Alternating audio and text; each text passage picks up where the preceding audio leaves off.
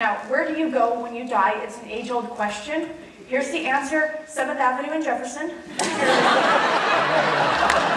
Medical examiner's office.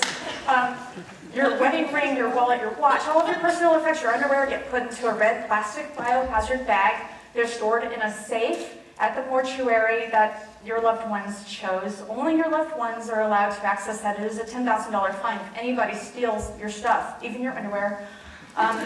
If you had an especially catastrophic death, if you died potentially of a homicide or a suicide, if they don't know why you died, you'll be autopsied. They may also want to autopsy you if you died of a well-researched disease like Alzheimer's. They may want to look at your brain for research.